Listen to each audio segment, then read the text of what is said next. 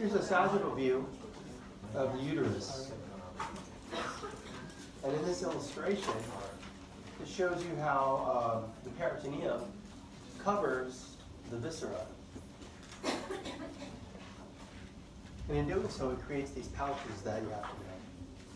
Here's the peritoneum covering there, and there's a little recess there, goes around the uterus, a little recess there, and there's the rectum. So the space between, the pouch between the bladder and the uterus is the vesico-uterine pouch. The pouch between the uterus rectum is the recto-uterine pouch. And those aren't on the male because men don't have a uterus. So no those for the female.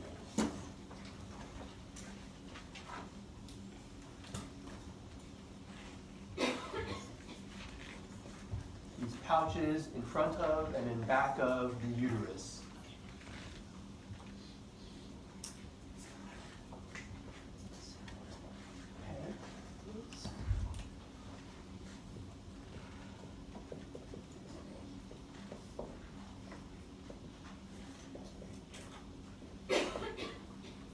Vesico-uterine pouch, recto-uterine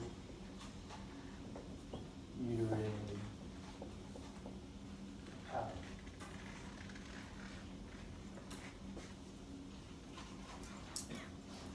So this kind of gets us started with studying the uterus. These are the spaces in front and behind. And to help you remember, vesico, the vesicle is just a vessel. It refers to the urinary bladder. Let's remember that the uterus is flexed over it normally. If we take a posterior view and then we section open the uterus, we have this view. And they've cut all the way through so you can see the insides of the oviducts or the uterine tubes along with the uterine cavity inside of the uterus. The uterus is basically an upside down pear shape. And uterus is a Latin word for womb.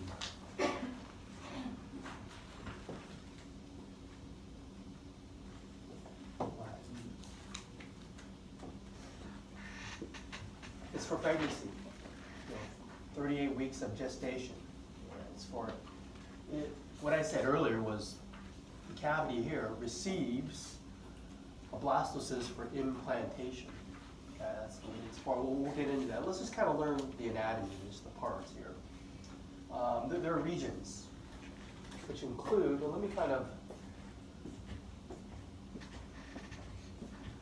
use the pen feature and just kind of like color code it here. Let's see here.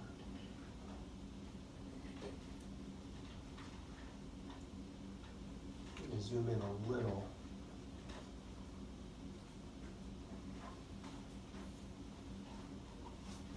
The superior round part, it's called a fundus. The majority of the uterus, I'll use blue, different color, say from there to there, is the body. Now, I'll draw a singular line there. That's at the level of, they call it the isthmus. You can see it there. It's the part where the uterus constricts. It's at the level of the internal os. Well, anyways, below that green line, I guess, let's see, use another color. The inferior 1/3, about, that's cervix, the neck of the uterus. Okay, so you got fundus of uterus.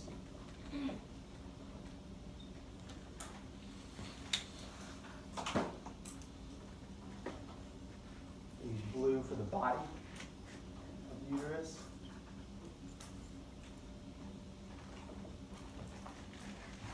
At the level of the green line, the constricture, isthmus, which means narrowest part.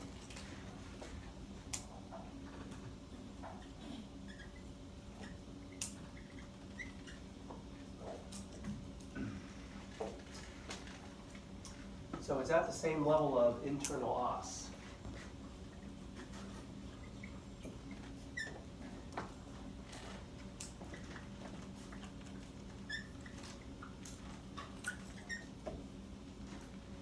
And I say that because on some models, you can't see where the constrictor is. They just show it all the same. So if you can identify the internal os, which is always shown, you can identify the isthmus region of the uterus. Inferior to that is the cervix. Now I don't have yellow, so I'll just put cervix. Like your cervical vertebra, that's the vertebra of your neck. Cervix means neck. This is the quote-unquote neck.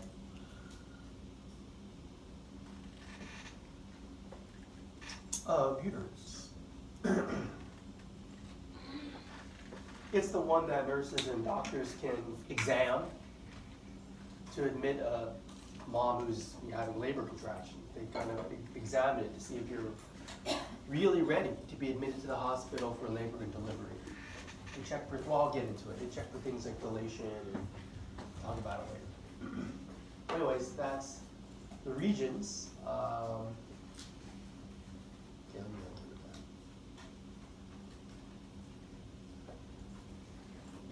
You also have layers of the uterine wall. There are 3, okay?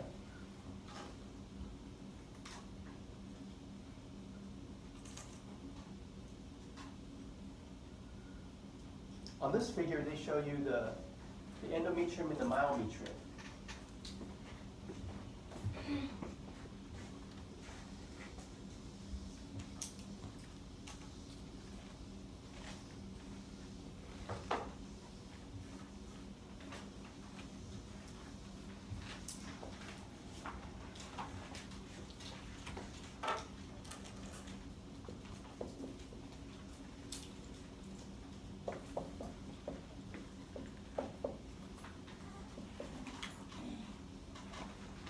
I'm just calling this the layers of the uterine wall. I'll go from outer to inner. Now the outermost one actually isn't even shown here. But what we do know is that it's covered with a peritoneum. So let me go back just one slide to this view here. So that red line that I showed you is the outermost layer of the uterine wall, and it's called a perimetrium.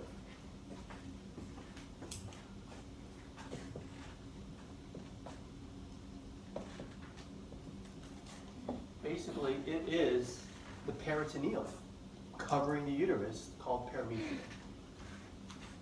Basically, peritoneum. That's what it is. You want to think of the uterus as a muscle because it has to push baby out during labor and delivery, and that's the most significant part of the wall is the myometrium. Many bundles of smooth muscle, myometrium.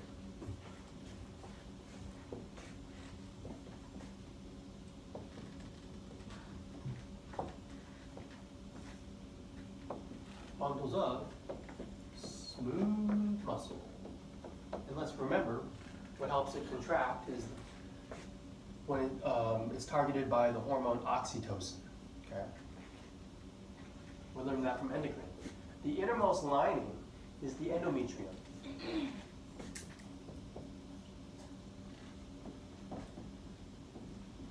That's important because that is the innermost layer, so it will receive the blastocyst for implantation, should one arrive.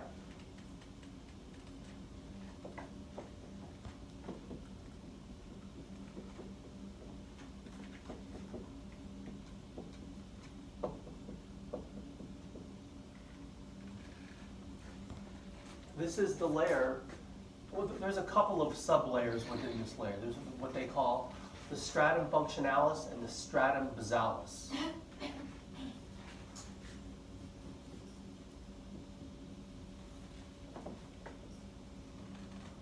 The basal layer, the base, is on the bottom.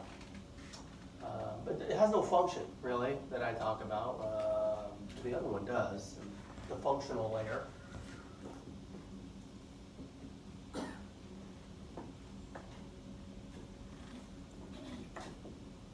that's the layer that's hormone sensitive.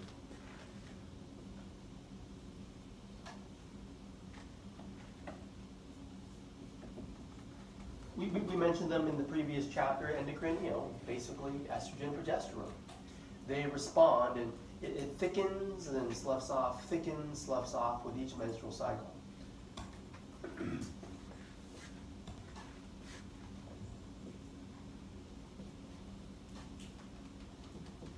It proliferates to get ready for pregnancy. And if you're not pregnant, start over. Just hit the reset button and, well, we have menses.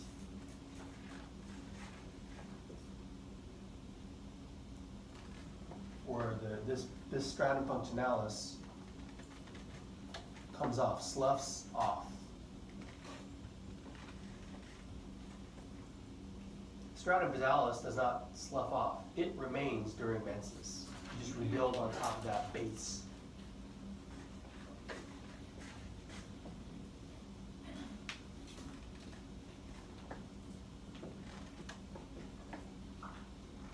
Menstruation.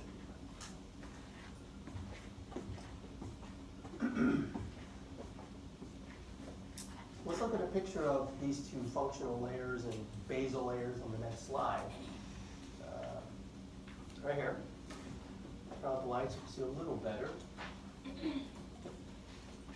Okay, well, what we got at the bottom is a portion of the myometrium. And try to train your eye to tell the difference between myometrium, smooth muscle, and what's above it, endometrium, basically not smooth muscle. There you go, myometrium up above. See where the tissue starts to change right around there? That's what endometrium looks like. You got the base layer, you got the functional layer on top, the part that thickens and sloughs off with each menstrual cycle. We see the blood supply coming off the uterine artery. I would note these spiral arteries.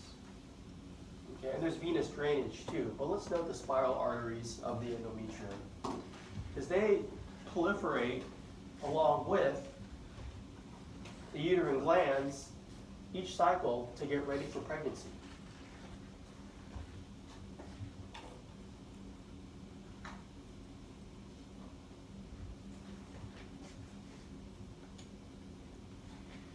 And a woman may say to herself, I'm not getting ready for pregnancy, but your body is every month. Okay, and this is the physiology of how.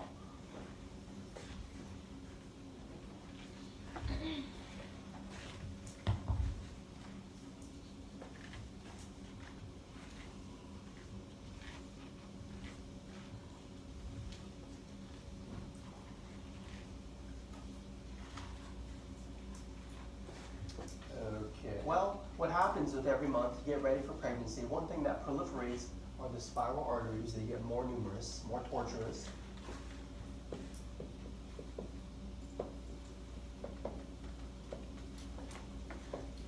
They proliferate, that means become more numerous, along with uterine glands, also called glycogen glands. That's what they secrete. Nourishment for the baby, or what first arrives is just a ball of cells called the blastocyst, should one arrive.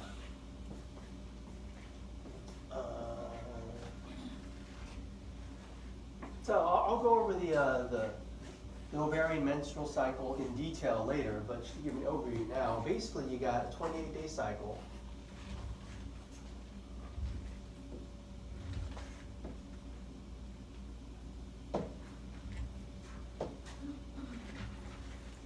Day 1, day 28.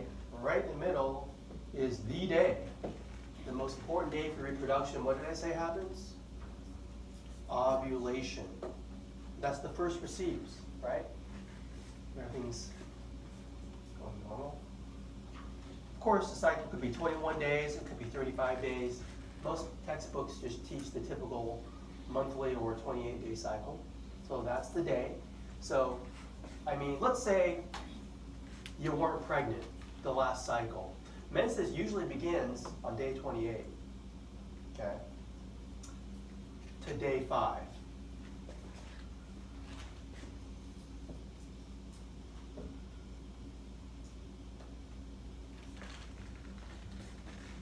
you weren't pregnant. You got your period, and people know that you weren't pregnant because it sloughed off. There was no implantation. If there was, it would have happened on or around this day, and you would have missed your period because the endometrium would remain to support the pregnancy. We'll get into the details of that. But basically, I'm just trying to give you an overview here. So let's say you weren't pregnant. So basically, day 5 to day 13, you know, they call it the proliferative phase. You just kind of start anew, just start rebuilding for the next pregnancy.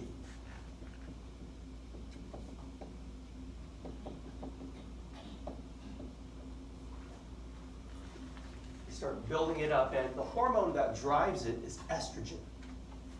It's rebuilding. The estrogens, like, you know, estradiol, estrone, I mentioned those before. Let's look at a picture of it. The microscope here. Here's a picture of a uterus during the proliferative phase. Now, the ovary would be in the follicular phase, you know, as you go through primary, secondary graphian. The uterus is proliferating, getting ready for that. This is before ovulation, correct? You're getting ready for ovulation. Because if you ovulate and you fertilize on day 14, about a week later, you want to be ready for implantation. So what happens after,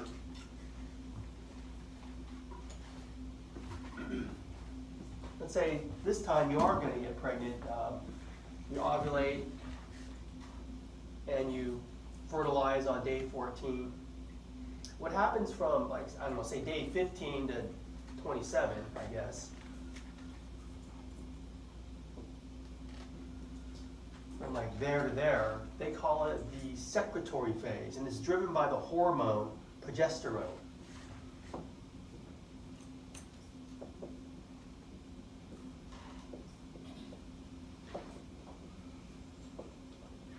This is where the functional layer becomes the secretory mucosa.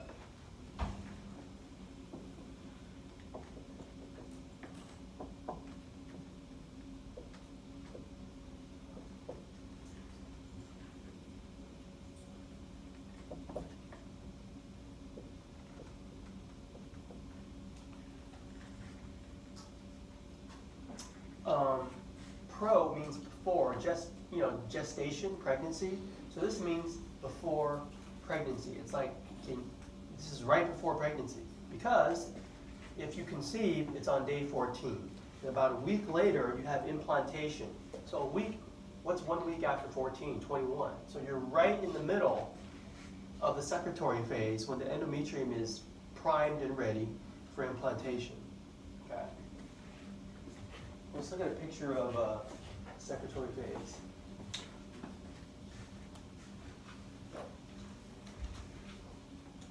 So what you see here is, I used a low mag, and the endometrium is so thick, I couldn't even get the myometrium in the field of vision. So it's all endometrium. Look at the numerous uterine glands. They're like sawtooth, they're so big. It's a secretory mucosa. During this part of the uterine cycle, a woman might notice a discharge. If you compare to proliferative, there's less numerous smaller glands, and they definitely proliferate because by the time you get to secretory, that's what you got. They already have proliferated. Okay. So this is post-ovulation, right? Let's go to the uterine tube. Any questions on the layers of the endometrium? The endometrium, the myometrium, functional layer, basal layer, pretty basic stuff. I zoomed in on this slide to show you, it was the same one we looked at, I just kind of zoomed in on the uterine tube, and there are different parts I want to define. This is the tube that receives the ovulated oocyte.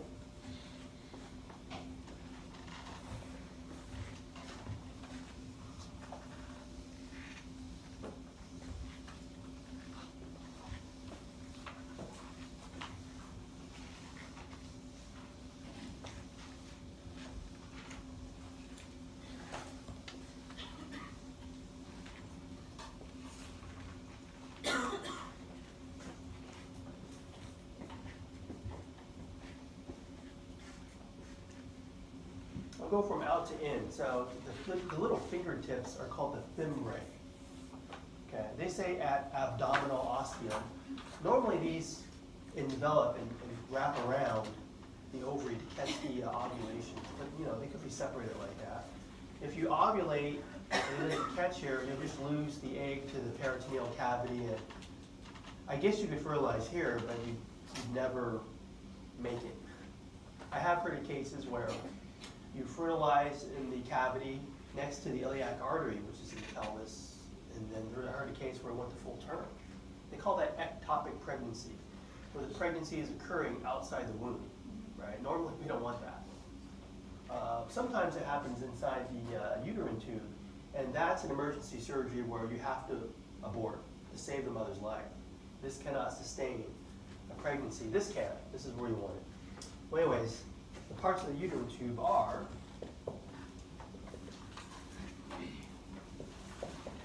and I still use the term oviduct. There's an older term called fallopian tube I don't use anymore, but fimbriae is the first part of the uterine tube.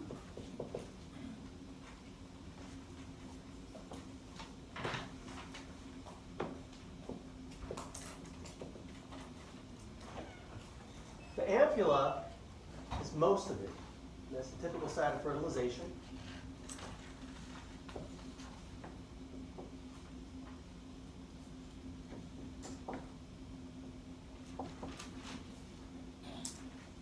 The part where it gets constricted and narrow is the isthmus of the uterine tube, because you have an isthmus of the uterus as well, so don't confuse the two.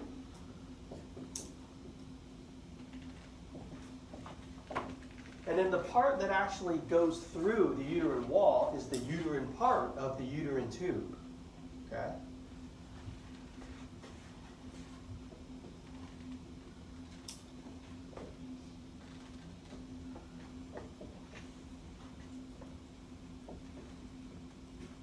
It goes through the walls of the uterus. So basically it allows it to be continuous with the uterine cavity.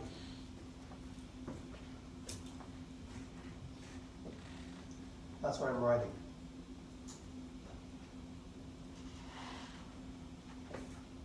Continuous with uterine cavity.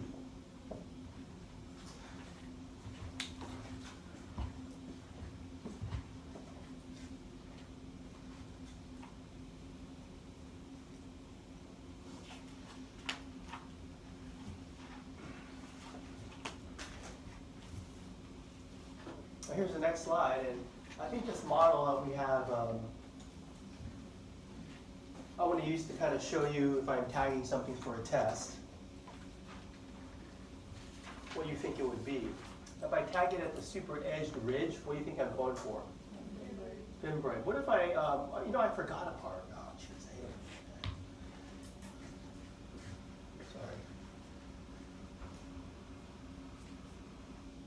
I forgot infundibulum, right there. Write that down. I'm going to squeeze it in there.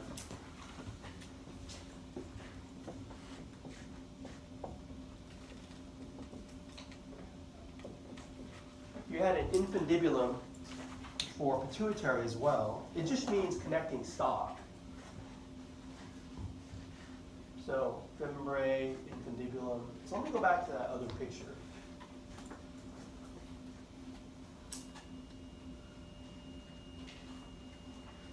If I tag it there, fimbriae. So if I tag right above it, I'm going for infundibulum. If I tag anywhere along here, most of the tube, I'm going for ampulla. But what if I get this part really close?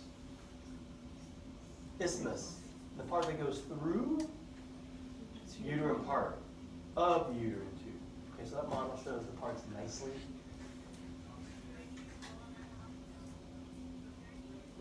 This slide shows you what the oviduct looks like in cross-section under a microscope. So what we see here is that the tube, it's not round. The lumen is not round. There's all these like, well basically how I describe it is the oocyte has a lot of nooks and crannies to rest in as it awaits to be fertilized. And if you take a close look at the epithelium, Most textbooks would describe it as a simple columnar, but it looks pseudostratified to me. So that's why I put ciliated simple columnar UT. I'll accept either, because most of our slides make it look pseudostratified. There's what the book says, and there's what my eyes see. So I kind of trust my eyes more, but I don't want to ignore what all the books say either. So always trust your eyes.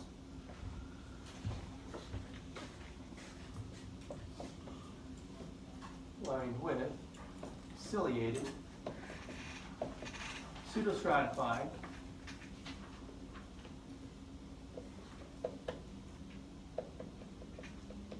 columnar, ET. But because most books say it's a simple columnar, if you put that on a quiz, I would accept it. When I present it to you, I don't think it's going to look simple. We'll see.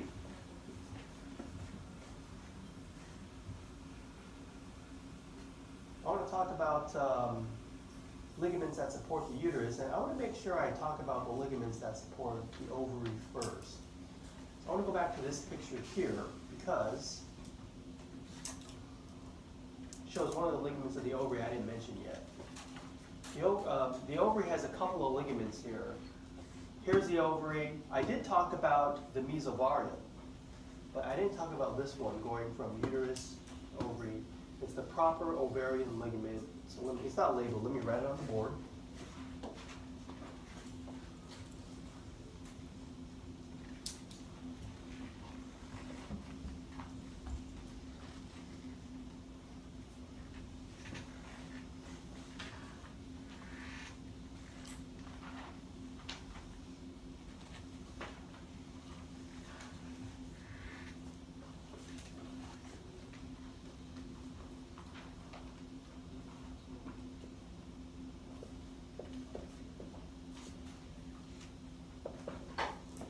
So there's the ovary right there, and there's a ligament going up here. That would be proper, and I'll put proper in parentheses. You don't have to put proper, but definitely call it ovarian ligament or proper ovarian ligament.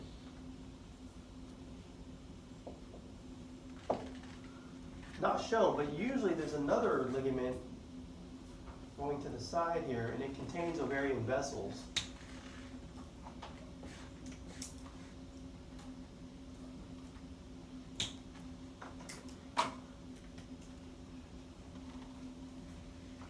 It's called the suspensory ligament.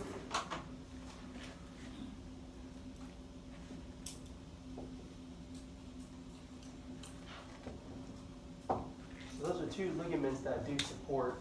It would be here, but they don't have the pelvis here. The one on each side, suspending the ovary in the uterine cavity.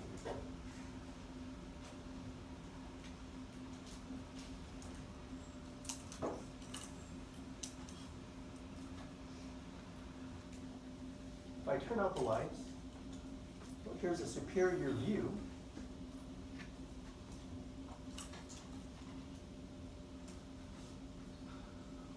Let's see if we can tell what we're looking at here. In the middle, I see uterus.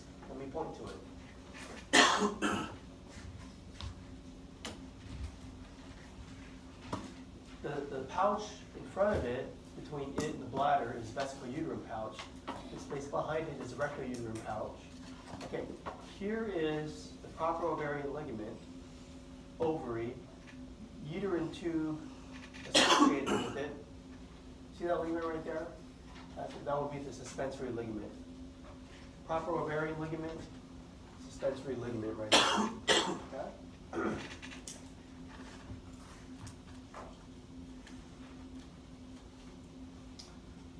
There are some ligaments of the uterus I want you to know too. And this picture shows you side by side, if you dissect away the peritoneum and get a full view of the uterine ligaments. There's three. 1, 2, 3.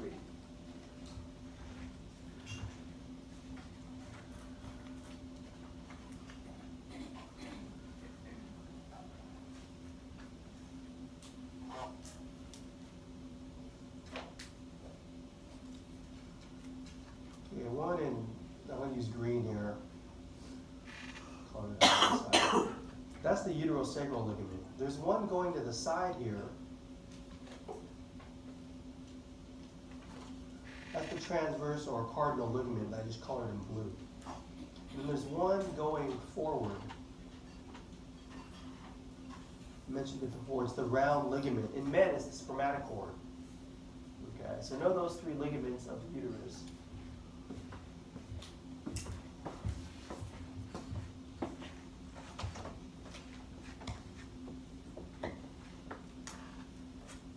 Uterosacral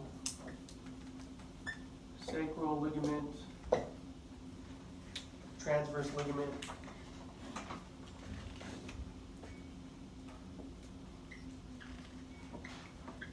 transverse, sometimes it's called the cardinal ligament.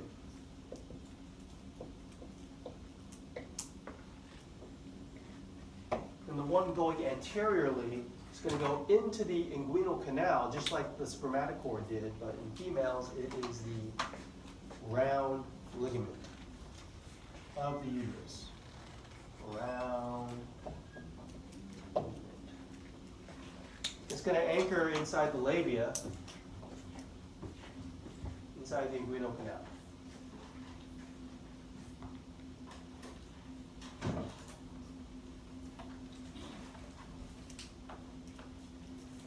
You know, we have a model in the room that shows that I have plenty of pictures of our models in the study guide. A couple of them are shown here that we've been talking about. Here's the round ligament. Just to orient you, I put it in the same orientation as the picture.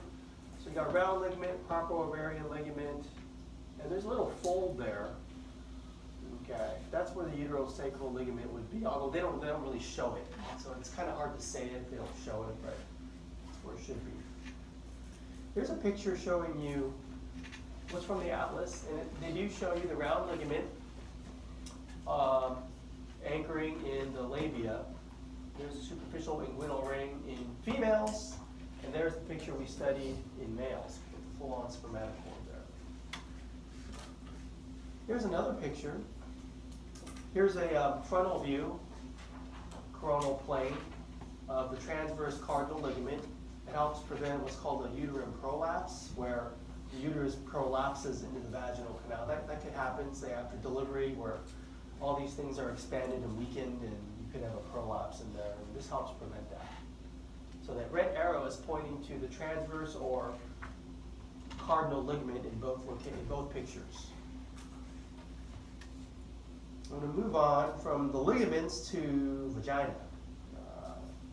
The vagina, it's about 3 or 4 inches in length. It's a fibromuscular tube from there to there. Okay.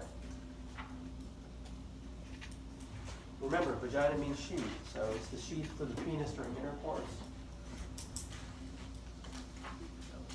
It's also the birth canal for a vaginal birth.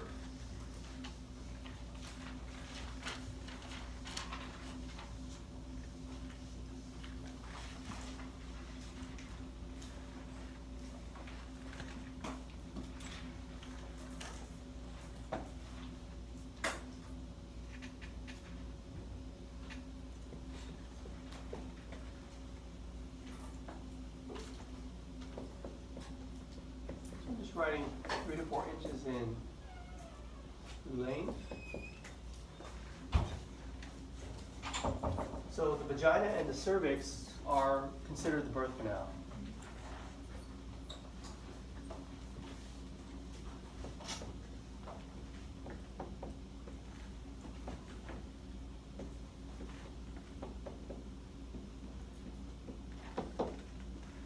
And if mom is having trouble dilating during labor, the doctor may make a call and say, okay, we do a C-section, which is where you just deliver right through the uterine wall. Okay?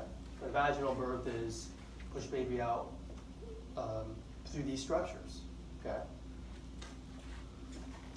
Let's see here. Oh, okay, let's not forget the fornix. That's this association with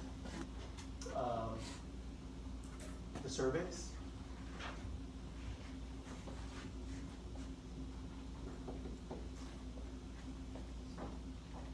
What I said earlier is that's kind of where the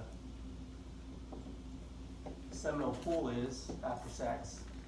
And you can see from the picture that the cervix will kind of like dip down into it, and that's how the sperm can get in through the cervical canal. So note for the cervix,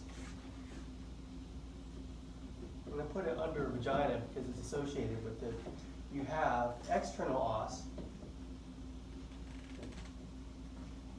That would be the opening of the cervix that has access to the sperm right there.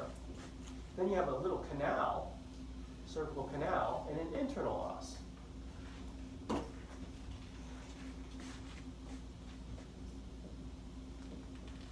Really, I should have mentioned it when I first mentioned cervix, but well, you've got it now. Boom, boom, and then internal os.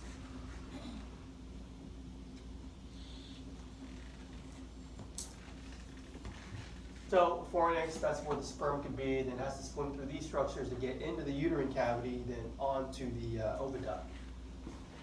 Okay.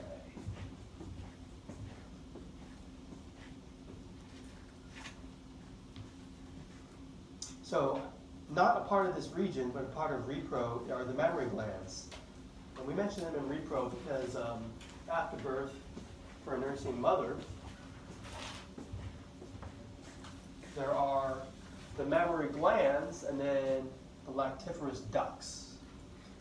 The breast is basically fatty tissue, and it's attached to the pectoral region by the suspensory ligaments.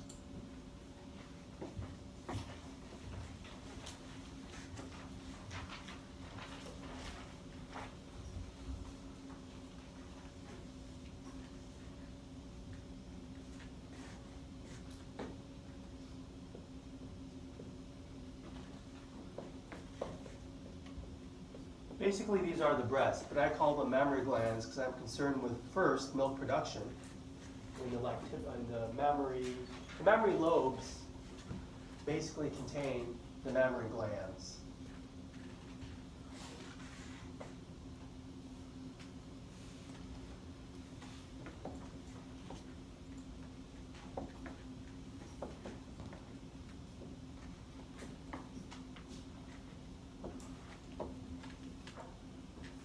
That's why we're all mammals. Anyone who basically feeds their young with milk. Okay. Mammary glands produce milk.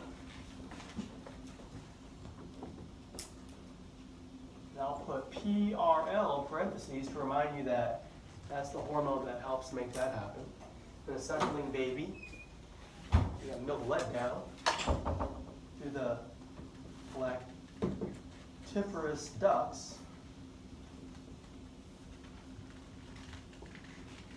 I've heard that the duct structures are the ones that are prone to breast cancer. But for us, lactiferous ducts, the smooth muscle is targeted by oxytocin, which allows for milk let down. So oxytocin, that allows for milk let down. It's hard to see here on this view, but there's nipple areola tissue. And the areola is the brownish tissue that surrounds the nipple. So I'll put nipple / areola. Now the areola may appear bumpy due to sebaceous glands.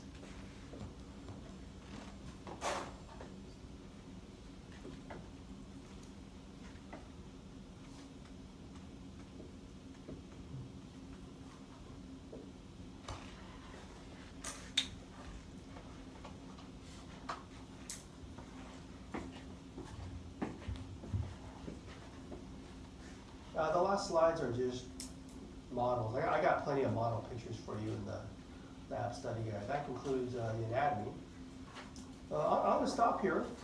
If you look at the clock, there's time. If you'd like to stick around and start to study the models independently, you can. I don't have a lab plan for today. I do for Monday, though. I'll provide it in class. There's nothing you got to print out. Okay. All right, so yeah, class dismissed unless you want to stay and study. I will stay here.